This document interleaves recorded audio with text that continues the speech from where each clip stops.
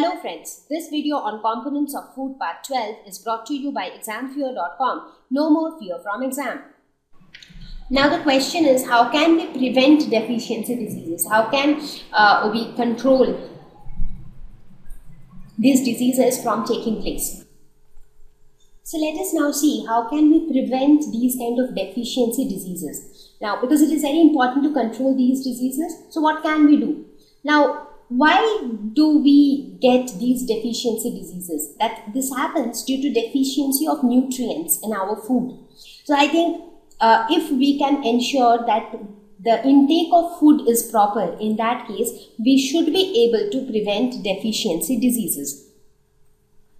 Now whenever it comes to maintaining a good health, the first thing that has to be followed very religiously is to maintain a balanced diet. Now, what do we mean by balanced diet?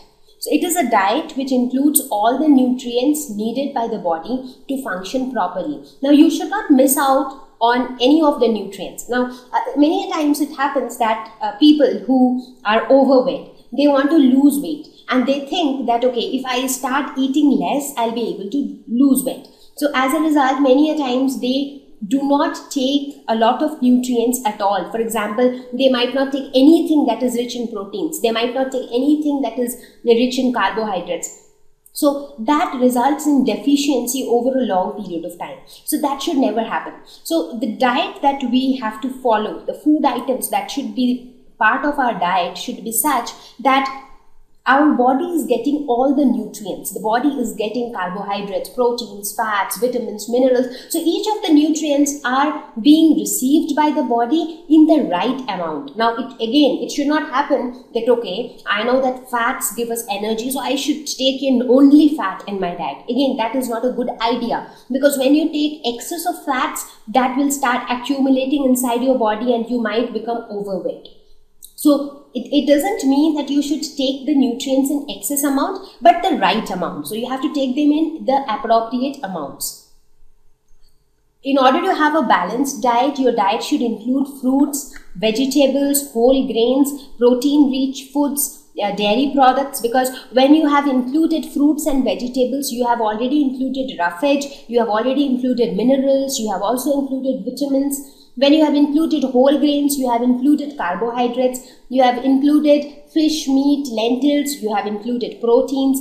When it comes to dairy products like milk, curd, cheese, you have included calcium and fats and all those things in your diet. So basically, when you have a diet where you are taking in a lot of different stuffs, so in that case, what happens? Your body is getting all the nutrients that is needed. As a result, you will be able to maintain a good health.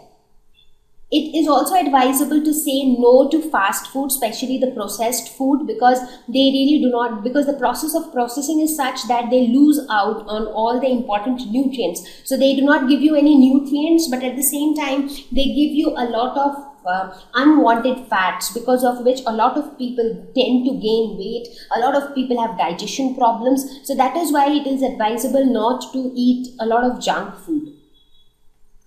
Another important thing that can be followed to maintain a good health is to perform yoga. So it is not only a physical discipline, but it also brings about a spiritual discipline, which includes meditation, where your concentration power increases, you can find some peace of mind.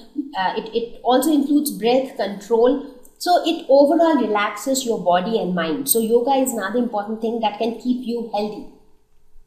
The third thing that you can do is physical exercise. So when we talk about physical exercise, it could be any kind of physical activity. Maybe you can take up a sport of your choice if you are playing football or basketball or any other sport of your choice. So that time a lot of physical activity is involved with that. So if you are playing football, you actually need to be fit enough to run after the ball, right?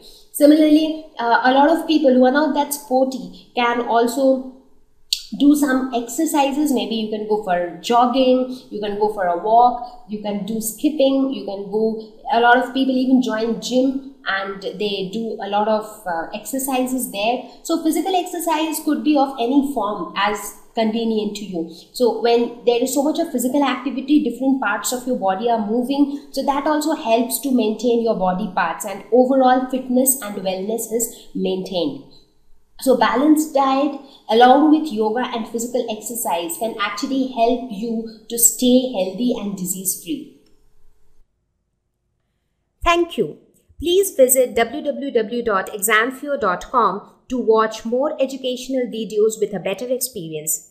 Please do not forget to like and subscribe to our YouTube channel for latest updates. Thank you once again.